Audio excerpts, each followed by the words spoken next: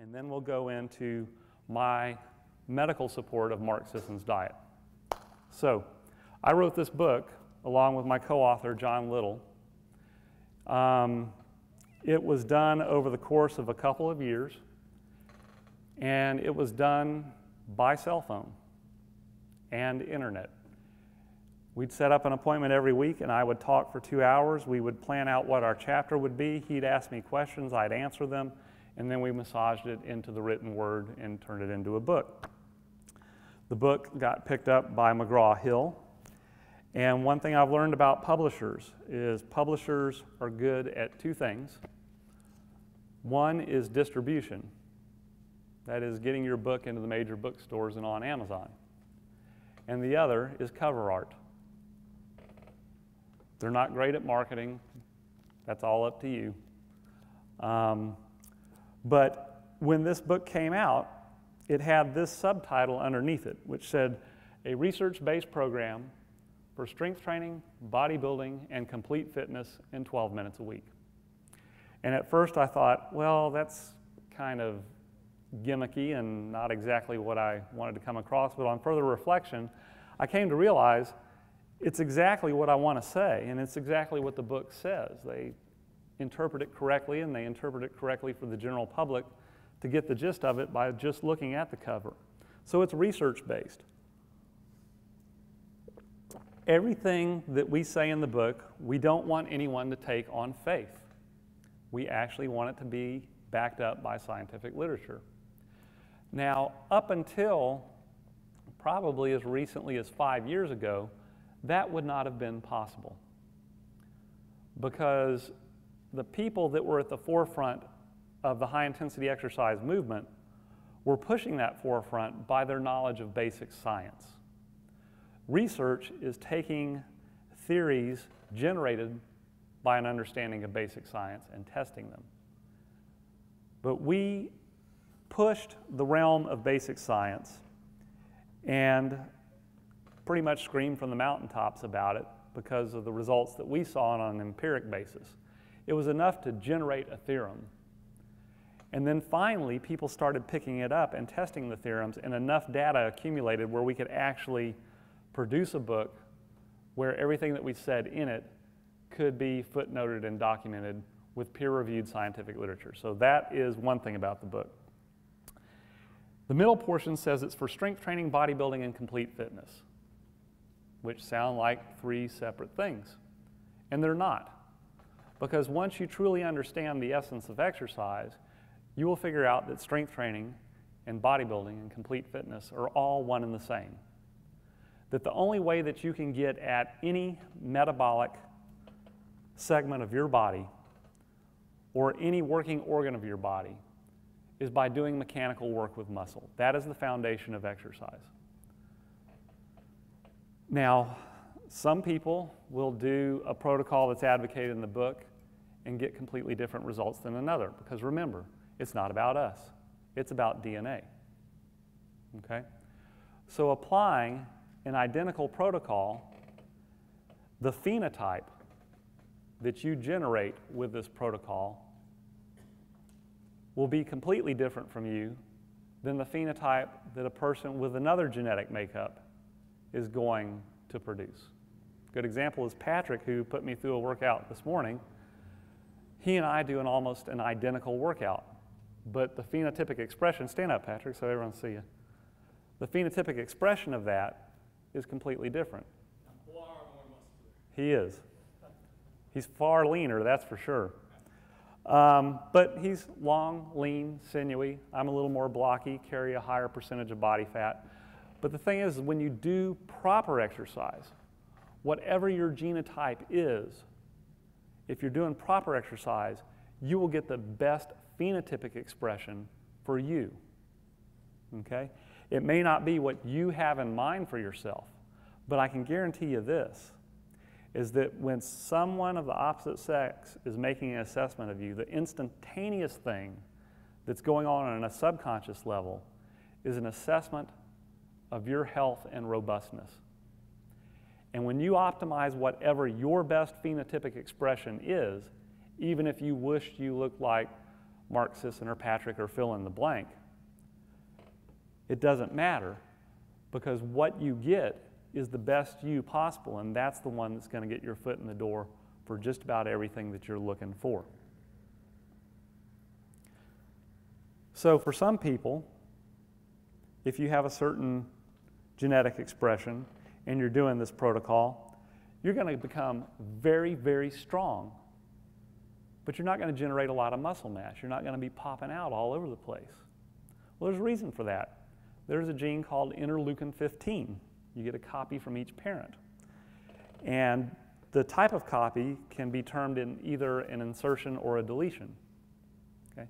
If you get 2 insertions of this gene, then you're going to be one of these guys that's big, muscular, all swole up, but you're not going to demonstrate as much strength in the gym. If you get a double deletion of this gene, both your parents were negative, so to speak, on this gene, then you're one of these guys that's extraordinarily strong, but doesn't get that big. And there's not a thing you can do about it, but you can be guaranteed of this, is whatever way it goes for you is the best way for you, because your genome has determined that for you ahead of time. So for some people, the strength training component of it is going to be bigger. For other people, the bodybuilding component of it is going to be bigger. But for everyone, the complete fitness is going to be guaranteed, because this protocol actually produces something that we term global metabolic conditioning. And when I flip this thing over later to take you through med school biochemistry course, we'll talk a little bit about that. But you will have complete fitness as a result of having done that. Now, extraordinary claims require extraordinary truth, and you also have to be prepared to clear your mind of everything else that you've been told about fitness. Okay?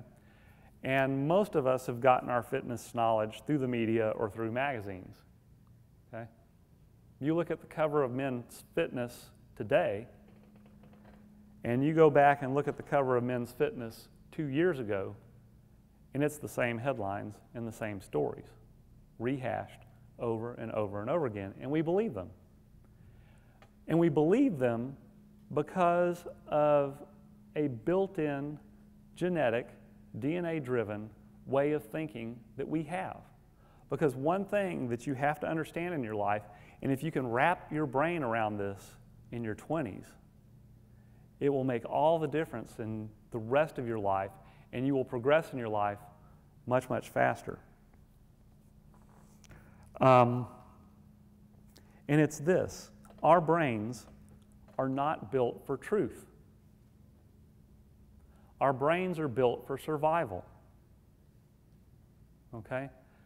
So many times, rather than seeking actual cause-effect relationships, it's more efficacious for us to jump to a conclusion and do so quickly. Okay? It is the reason why everyone seeks the investment advice of Warren Buffett. It's because we think he has superior knowledge, when in fact he has superior DNA for investing. Okay?